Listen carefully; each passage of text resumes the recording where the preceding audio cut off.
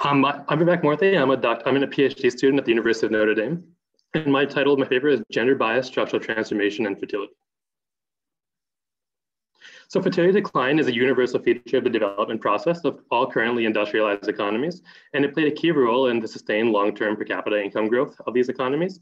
And historically, and in modern cases, it occurred contemporaneously with structural transformation. A large literature has assigned a causal role of industrialization to fertility decline, where the rise of the manufacturing sector provided economic incentives to lower fertility.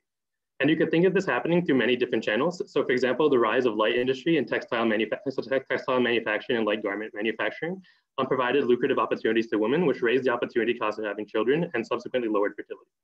However, many modern triggers of structural transformation are actually labor-saving agricultural push shocks rather than pulls from a growing manufacturing sector. And tasks in agriculture are often divided along gendered lines. So that means that these labor-saving shocks may vary disproportionately along with gender. And if the primary labor saved is female labor, and there's no subsequent expansion of light industry or other industries that would employ women, this can have very different implications for fertility. So what I'm gonna do in my paper is I look at the relationship between structural transformation triggered by these labor-saving agricultural technology shocks and fertility. And I'm gonna exploit quasi-experimental variation in the adoption of genetically engineered soy crop technology in Brazil. So women's work in agriculture across low and middle income countries tends to include tillage, fertilizing, and weeding operations. And then work looking at gender in agriculture in Brazil confirms that this is also the case in Brazil. So Brazil legalized genetically engineered soy in 2003. And what this did was it obviated the need for tillage and weeding operations. So instead of having laborers go and weed the land and clear the land to get rid of competing crops, the farmer could just spray herbicides, effectively killing off all these competing crops without hurting the soy crop. So thinking about women's roles in agriculture, I hypothesize, and I'm going to show that this led to a relative decline in the demand for female labor.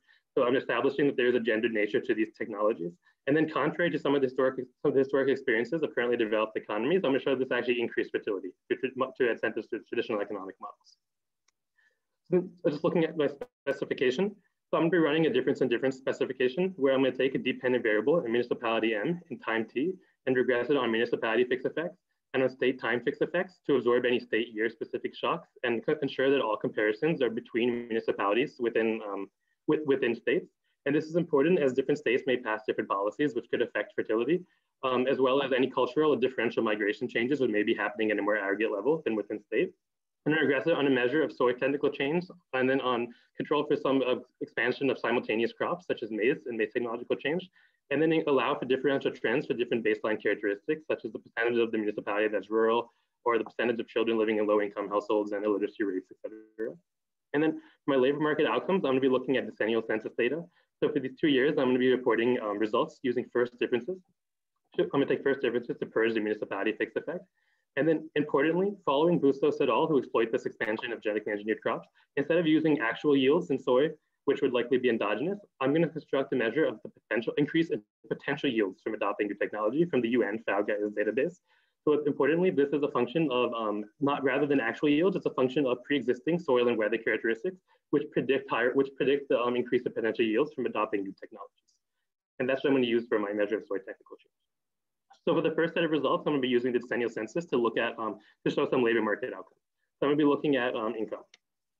So this figure is showing agriculture earnings, and each coefficient is a coefficient from a different set of regression. So the first one is going to be female income, and what you can see is that there is a gendered nature of these technologies.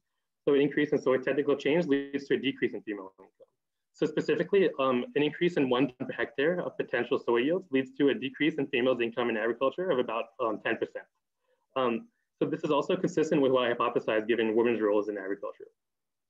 And then also looking at male income, as you can see, it leads to an increase in men's income of about 4%, and then subsequently a decrease in women's income relative to men's income of about 10%. And importantly, I find no discernible impacts on changes in female wages or employment or reallocation of employment into other major sectors of the economy, including light industry, which primarily hires women. And then thinking of traditional models of economic fertility, what does this imply for fertility? If you assume that children are normal goods and that women bear most of the burden of childcare, then the reduction in female earnings would lower the opportunity cost of having children and cause a positive substitution effect towards fertility.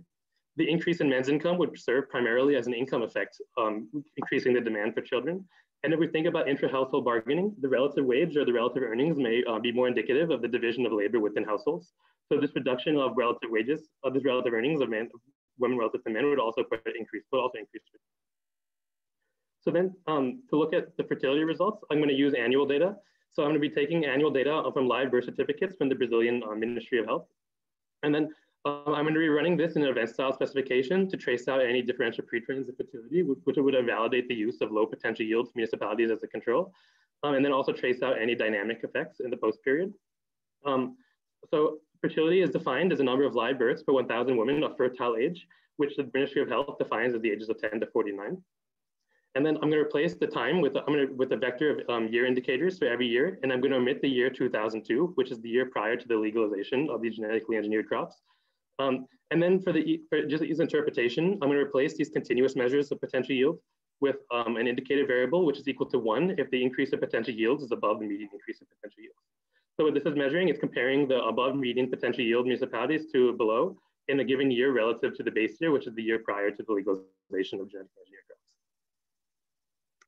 So looking at these results, what you see is that there's an absence of pre-trends in the pre-period, which would help lend support to the identifying assumptions. And then following the legalization of genetically engineered crops, you start seeing a sustained increase in fertility in these kind of treatment regions. And this is interesting because this runs contrary to the historical experiences of current developed economies. And then looking at the year 2012, for example, you see that municipalities with the above median increase in potential soil yields saw an increase in live births of fertility of about 2 births per 1,000 women relative to the control. And these effect sizes are economically meaningful as well. And this is comparable to studies looking at fertility from gender biased technological change in the United States context.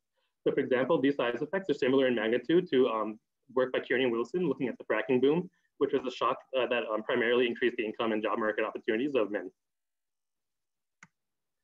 So in conclusion, I established the gendered nature of these new agricultural technologies, and I contribute to a growing literature taking seriously and considering the gendered nature of technological change. And then there's a large interest in whether modern developing economies will follow the same experiences of current developed economies. And this shows an example that runs contrary to historical experiences. And importantly, these technologies will continue to be adopted across many low and middle income countries, many of which have stalled fertility transitions and much larger agricultural shares, which can imply like much larger effects at the aggregate level. So this would have potential implications for growth going forward, and also for thinking about the continued of women's economic empowerment throughout the development process. And those are my main results. And if you welcome any comments, suggestions, questions, and if anyone posted comments, I can't see the comments. So if you just unmute and I have a question because of course there's quite a few of the Bustos et al. So there's a recent Bustos et al. That's about migration, and that's about, I guess, labor switching sectors. Since you mentioned that it might be gender biased, I'm just wondering whether you've got that data as well, and whether you can test like simple selection effects, and then that's just thinking about it as a robustness check, but then as a mechanism, it's fascinating as well. So maybe having the gender version of the migration results of the other Bustos et al. Or the third one.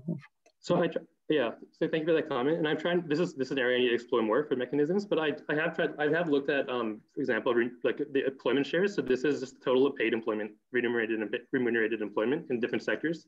And then as I keep dividing, especially when I'm using state time fixed effects, as I keep dividing, I start losing power in estimating these effects, which is a challenge. However, I can see, like, for example, I think this is consistent with evidence that it's mainly men who are able to reallocate into different sectors as women's shares in these sectors tend to decline. Sorry. My point was that you don't have the women who change sectors, that you have a selection because they moved out.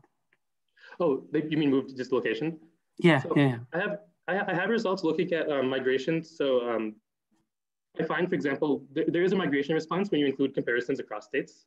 However, when I'm including the state time fixed effects, I find no discernible impact on differential migration by gender.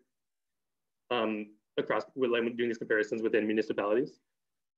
But that is, there is work that is a channel I've been looking at, because there is work showing that, for example, when textile mills expanded in the U.S., there was like a migration which caused a lot of the response. But that is something I need to further explore for mechanisms. Do you also look at some other statistics, such as like time used during this period in Brazil? or the overall female labor force participation, do you try to think about those statistics as well? I have looked at others. I've tried looking at other things to bring this mechanism. So unfortunately for time use, at least, I believe the pilot study for time use started in 2009 in Brazil. So it's after this period. I have tried looking at, example, like the share of women doing unpaid work, working either in farms for sustenance or for, or unpaid work for another family member. And it's hard to discern. It's hard for me to, I'm often underpowered in order to try to get these effects, but there is a sense of like, we're trying to explore other data sets to try to like look more into that to get more detailed mechanisms on these, on these mechanisms, like a time use survey or like even the DHS survey, they only do it in 1996 and they don't have one in the post period. So so in those, I'm kind of limited. I'm limited with the data sources I'm using now in trying to discern some more of those effects.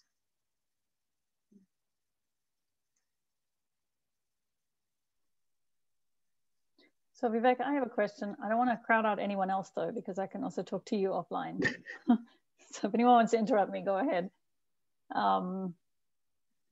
I guess my question / comment was something that related to what you said about the absence of other types of sectors that women could work in. So it kind of connects a little bit with Farzana's presentation earlier today as well, where she was saying in India, one of the things that they think is going on is that there's no, the manufacturing jobs are just not there for women to be doing.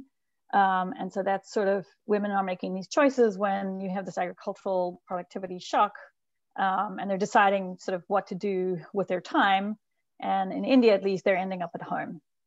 And so I'm wondering whether you can say something about this in the Brazilian context and I don't know the structure of the economy spatially very well, but is there some sort of variation from before the shock happened where those sectors were actually initially more present in space? And so you could look at splitting out and seeing, does the fertility effect actually look different, heterogeneous, in places where there were actually these other options for women to be doing some things, and they didn't do them until you had these big productivity shocks, versus other places where there just weren't those opportunities available.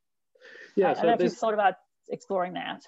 Yeah, I thought about trying to explore that. So for example, there is, for example, the service sector or even light manufacturing highly employ women in these areas. And then I think there's quite a bit of spatial variation that I think can be exploited.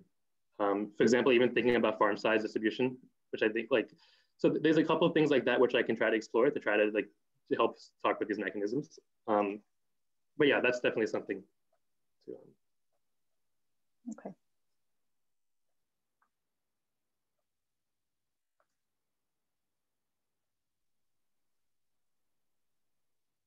Are there any other questions or comments, suggestions?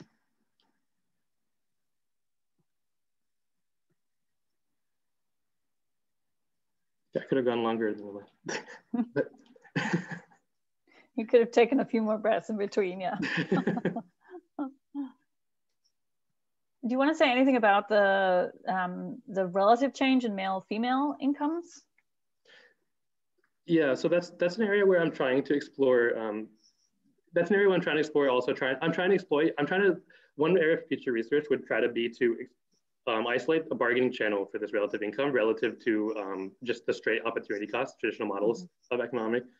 So maybe they could also be from the pre-existing DHS survey, for example. I can look at preferences for fertility and maybe somehow exploit that to look at differential effects by just isolating this relative income channel. But at least from the census data alone, it's relatively hard to get at that, to further distinguish that channel. And there's also work, I'm trying to look at data potentially of, there's also work potentially on looking at other data sources where just the outgoing wage rate may be more indicative of the outside option within a marriage rather than the actual earnings, and then splitting it up by married households, et cetera. So there's definitely work there that could be done to try to further distinguish these different channels.